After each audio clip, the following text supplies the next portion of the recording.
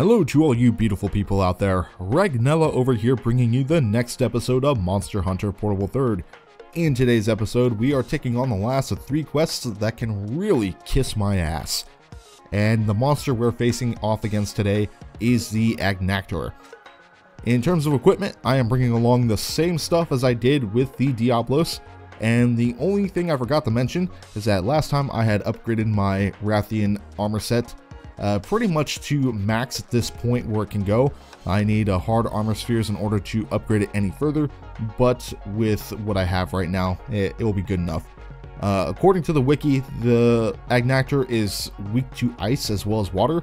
I did not have a strong enough water-based weapon, so I guess ice is going to have to do. I just hope that the wiki is right.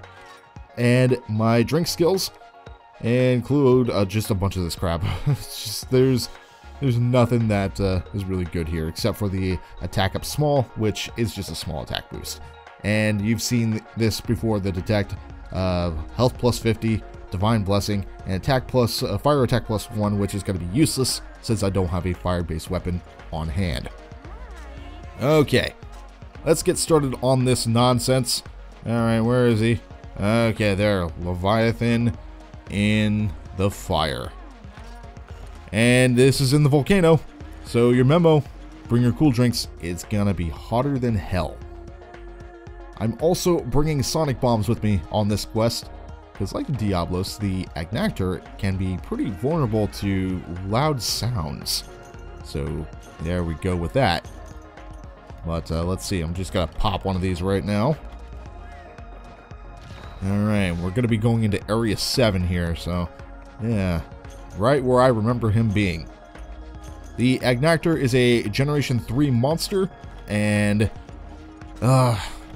he's actually quite annoying. He's not, I wouldn't quite say on the level of Tigrex or the Diablos, but he's still pretty up there.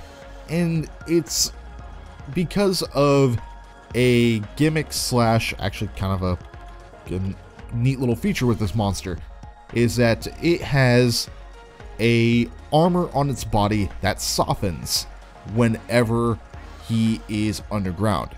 And if he's above ground long enough, then that armor is going to harden into something that you cannot break. You will, well, you can break it, but you're going to constantly bounce off of it. So unless you had a skill that negates your weapons from bouncing, you're going to be bouncing against this monster constantly. See, there we go. Its magma armor hardens when he's out of the ground, and it's going to be nasty. This is going to be a rough fight. Okay, here we go. Going to hit him with a paintball first.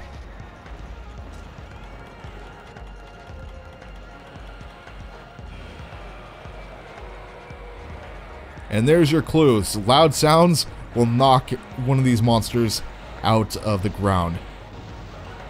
But thankfully, when the Agnaktor touches any form of lava, or if he just goes underground, then his body will soften, and that will allow you to better attack that part of the body.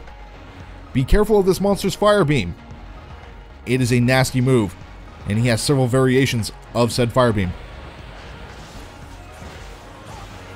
Alright, I'm gonna attempt to go nuts against this monster.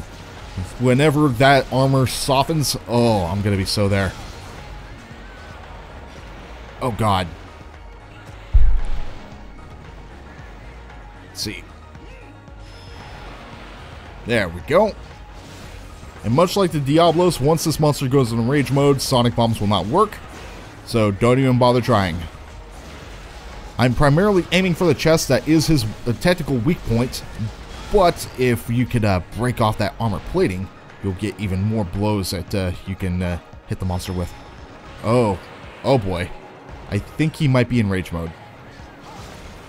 Yes, he is.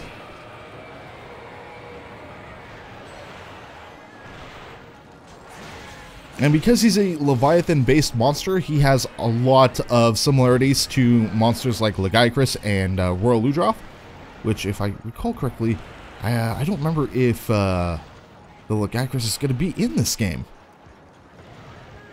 I'll need to double check. I really hope that the Gygrus would be in here. It's been a while since I've done like a full monster breakdown of this game. Okay, come on. What I want this monster to do is do his... Oh, okay, there's his fire beam. It is to do his like little circular fire beam. That way, his body will be completely exposed to good attacks, and let's see, and I can get close enough for a lot of attacks. Oh, here we go. This is what I was hoping for. Wait, I think. Oh, yep, there it is. You're going to want to be close to the Agnaktor whenever that happens. Otherwise, you risk getting hit by a very large fire beam.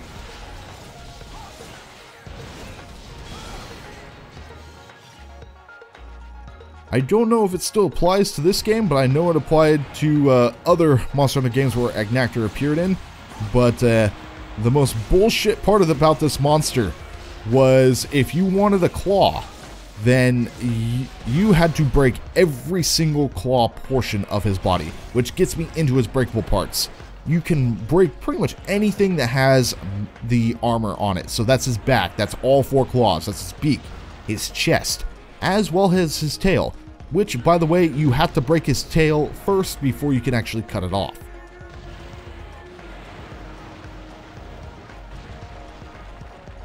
Okay. And when he falls down, okay, whenever he falls down like that, there is an earthquake effect, which, oh wow, he's exhausted already. So you gotta be careful whenever he comes out of the ground, otherwise you could be subject to an earthquake.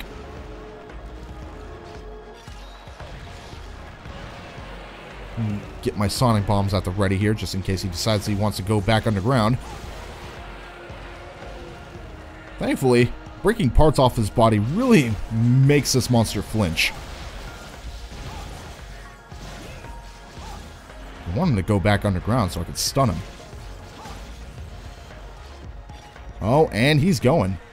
Where is he going, though? He can go into several areas, but he will stay in the actual volcanic area. He won't go into the areas 1 through 4. Okay, he's going to area 5. That's fine. He will feed on Rhinopolos, and looks like he already has a victim.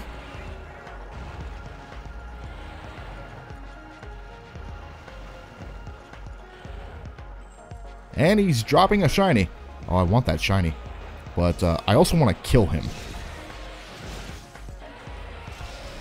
So just gotta focus on the chest. Make sure... Oh, his back is now broken, so that's good. Oh, and something else broke. I think another claw broke. Great. Thankfully, once the body part that has the armor is broken, then you are free to hit that part as many times as you want.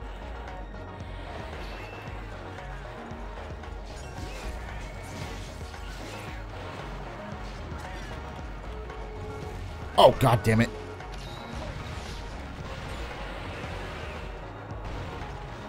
Okay.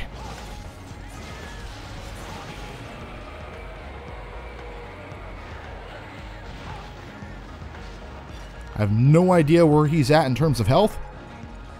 But I think he is starting to get a bit low. Usually he'll go into area 3 first before going into area 10 where he rests. So this is a good opportunity to finish him off. Area 10 is nice because it's a small place to fight in, but at the same time, that's also its downfall. Because there's not a whole lot of room to dodge attacks.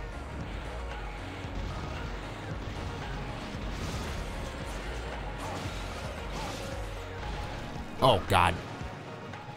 Careful of Fire Blight with this monster.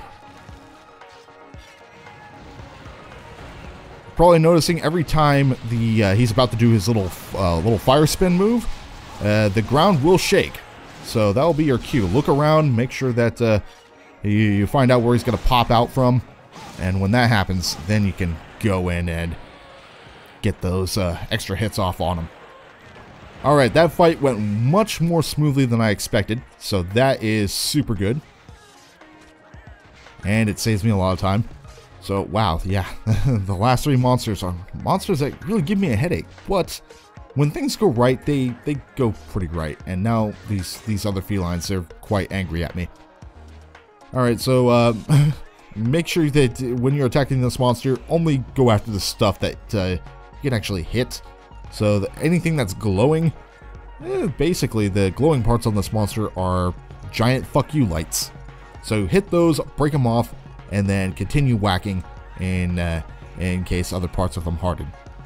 But that's going to do it for me and this episode. Thank you all so much for watching. If you're interested in any of my other content, be sure to mash on one of those annotations. They'll be featured at the end of this video.